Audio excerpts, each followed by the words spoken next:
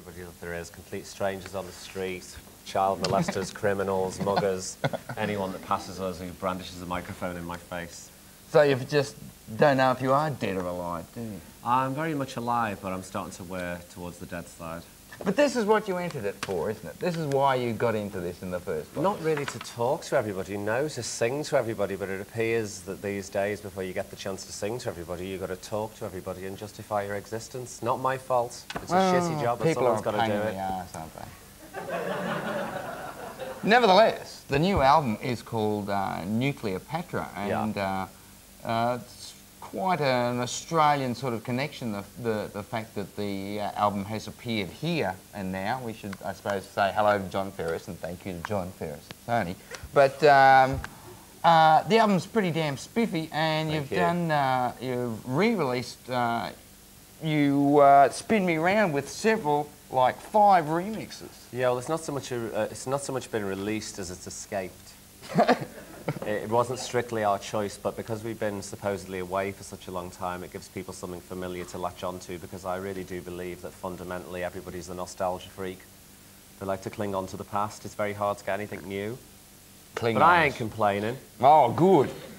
There it is. That's the new single. There it is. The remixes anyway. And apparently you, didn't sort of have much to do with the remixes. You just sort of, they came back in, you just said, geez. Well, we've only ever had remixes done once before, and we didn't actually like them. Not of this track, it was a different track, and John Ferris persuaded us to allow him to go away and do these remixes himself, which he didn't admit to. And we actually like them, and because the song is so old to us, it's about 11 years old, it was getting to the point where I seriously thought about blowing my head off every time I had to sing it. Because repetition, as you know, can be very painful. But he gave us a new slant on it, and I ain't complaining. It's got me out here in a nice hotel.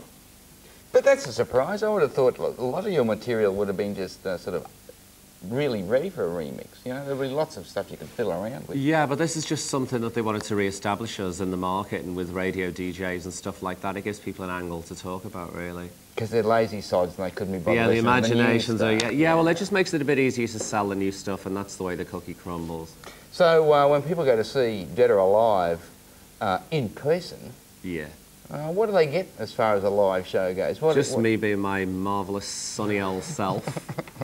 But, I mean, how far back do you go with the material? Well, as far as I can bear to, which is about 3 or 4 songs, until they're probably remixed radically and re-recorded, I can't go too far back. If I spend my whole life walking backwards, I'm never going to get to take a step forward. And we're always moving on, doing new material, and it doesn't always get released in every territory of the world, but it's always out somewhere.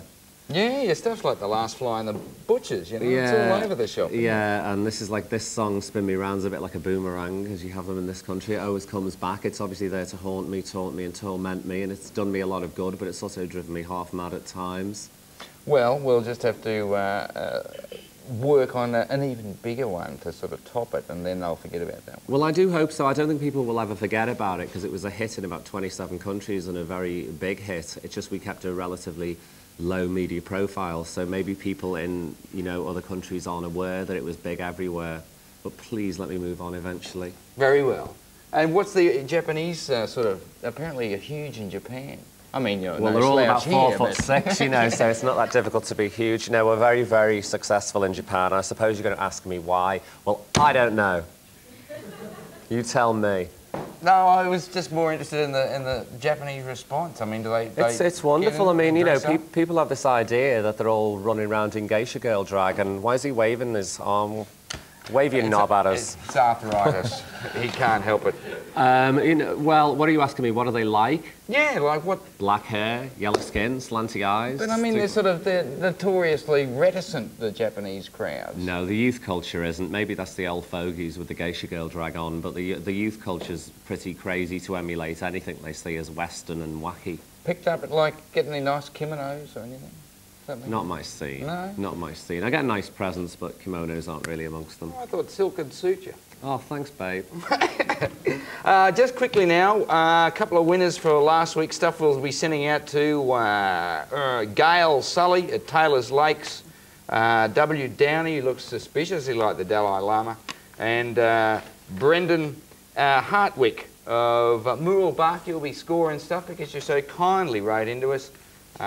Hookers and Deviates Ball, do we want to know about that? Not right now. A lot of good gigs on this week, including, as we mentioned, Thanks Party, Dead or Alive at the Warehouse tomorrow night.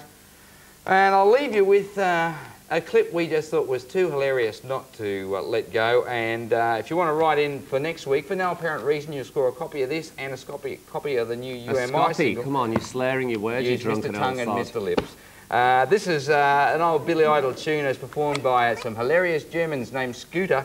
This is Rebel Yell. I'd like to thank Pete Burns, and we'll see you next week.